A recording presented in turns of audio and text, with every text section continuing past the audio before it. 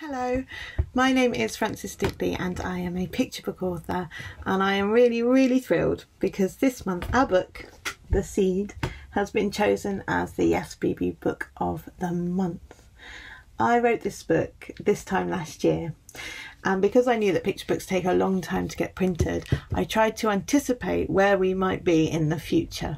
So I tried to anticipate where we might be now, and I hope we've got it right, because The Seed is all about the quiet kindnesses that swept across the world during the pandemic. Those lovely seeds that were planted that have blossomed, that will long outlast the pandemic, hopefully. So it's about hope, and it's about beauty, and it's about life always finding a way. It's illustrated by Baolu and it's published by Studio Press, and I'm going to share it with you now. Thank you for listening. When the world was safe indoors, we each planted a seed. We found new ways of sending all the things that people need. We learnt the names of neighbours, and we smiled and said, hello. We shared the skies and lullabies. The seed began to grow. When the world was safe indoors, we started sending letters, and every day the world began to get a little better. We filled the streets with rainbows, we filled our hearts with hope, and the colours caught the sunshine like a jewelled kaleidoscope.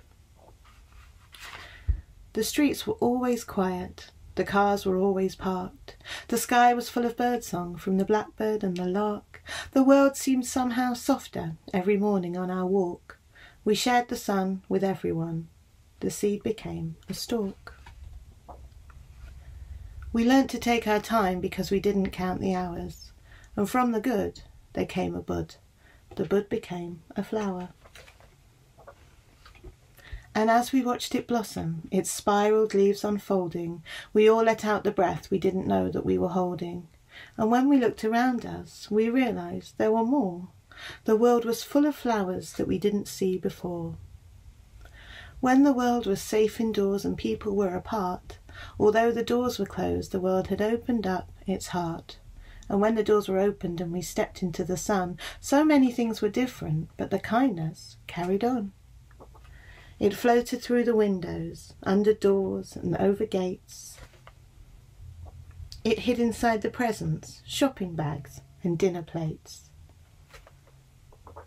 It carried through computers and commuters, even letters. When everyone was safe indoors, the world was getting better. It spread across the planet like a high-speed hurricane, and we knew that nothing ever would be quite the same again. We found so much we didn't know that we were looking for, from the seed that slowly grew when the world was safe indoors.